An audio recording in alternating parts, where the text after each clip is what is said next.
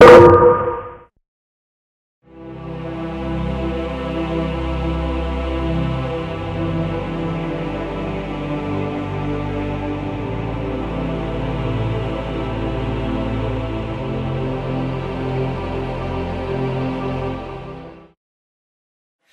this is Sandy for Trekking the Planet. This week we're in Bamberg, Germany, and we have two special guests with us. Our daughters, Lauren, who's 21, and Kristen, who's 19. They came over a couple days ago from the US and they're traveling around Germany, but are spending a few days now with us. We haven't actually seen them for almost 7 months.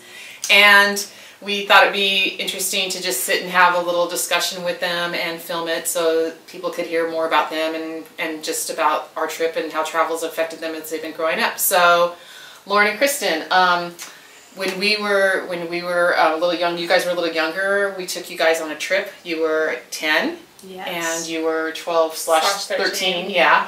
And we called it Cosmos. It lasted 4.5 months. We went to 5 continents. And went to India for a month, Africa for a month, Australia, Southeast Asia. So, Lauren, we'll start with you. So how did that trip affect you, or what did you think about that trip? How did it affect you going forward? I feel like I was a lot more confident after that trip. Mm-hmm. It taught me, I did a lot of the school stuff on my own, / everything on my own, I think. And so I guess it helped me for school in that way, even though it was hard to learn some of the stuff. And I think it got me interested in third world countries, which is really associated with my major now, and especially with Africa, which I've gone back to 3 times since then, and want to work there as my career now. So just for the record, what are you going to school? Where are you majoring in? I'm going to UCLA. I'm going to be a senior. I'm majoring in international development studies.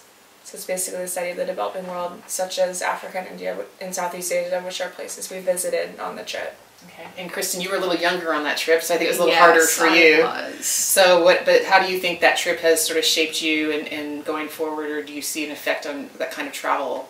Even though I was so young on that trip, I feel like it still really had a great impact on my life, and I still remember a lot of the things that we did. Mm-hmm. And also, I think it made me just really appreciate the things that we had at home, and it also set me apart from a lot of my classmates because it just gave me a greater appreciation of the world that a lot of people my age lack. So. And then you're, just for the record, I am going to be a sophomore at UCI this next fall, and I'm studying German. Mm-hmm. German studies. German studies. The language as well as other parts of German history and culture. Mm-hmm. Yeah. Okay.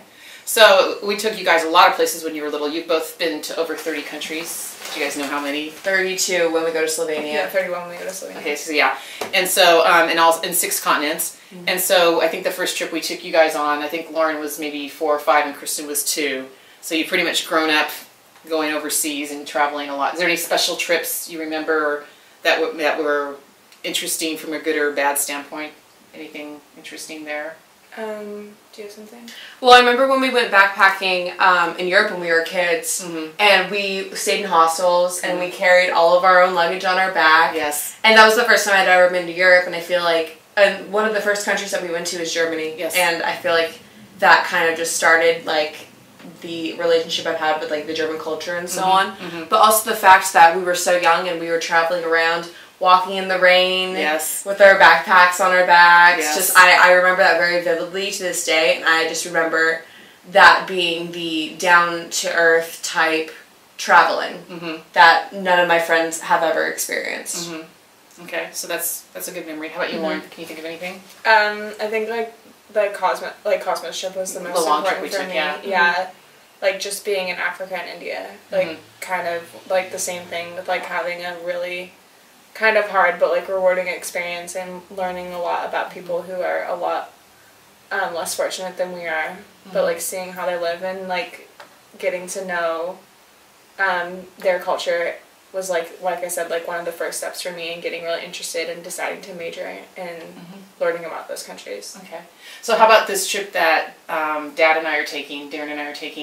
How do you feel about that? I mean, what was your sort of reaction when you heard about it and when you first heard we were going to be gone for over a year? Well, I remember when you first told me about it, and I just remember being I remember saying to myself, oh, I knew that this was coming, it's mm-hmm. here finally. Because after we went on Cosmos, I knew that wasn't going to be, that was probably going to be the last trip that the four of us went on together, but that was definitely not the last trip that you and Dad were going to do. And, but I never expected that it was going to be this long over such a span of so many countries. But, I remember thinking like, oh, they're doing it to raise awareness for geography, and that's the most important thing.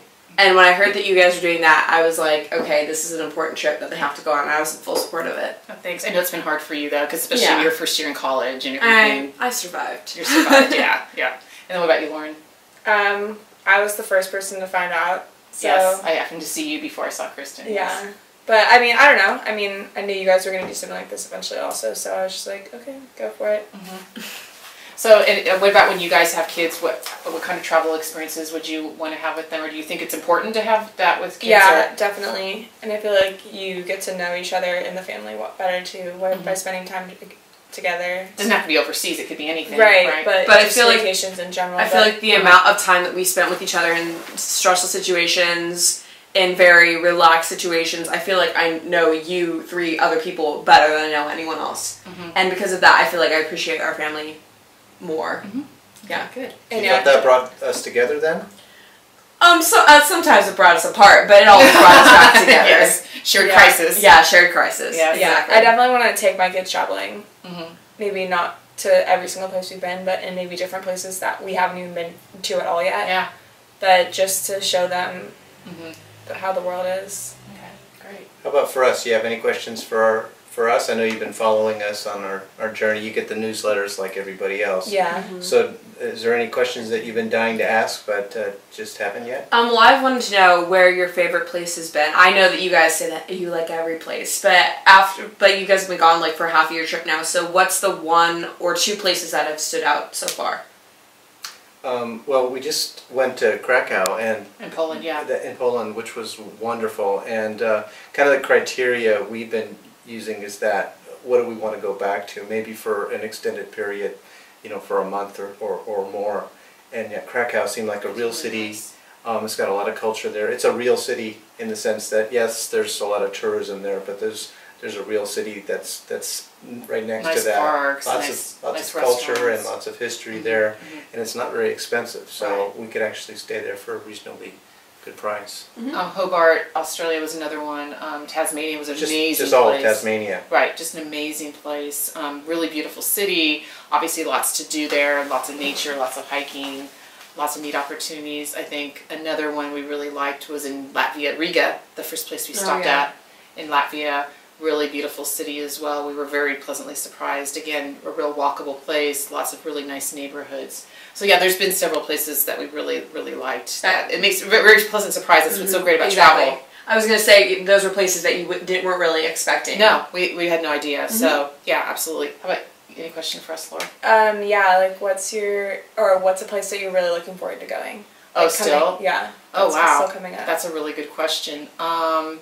I think that Eastern Europe will be interesting. The rest of Eastern Europe we're going to. I think Romania, I've read a lot about. We're going to 3 places there. I think that'll be very, very interesting. Now we're going to Kenya. We've just announced our itinerary change, and I think that's going to be interesting as well. Someplace we've always wanted to go to.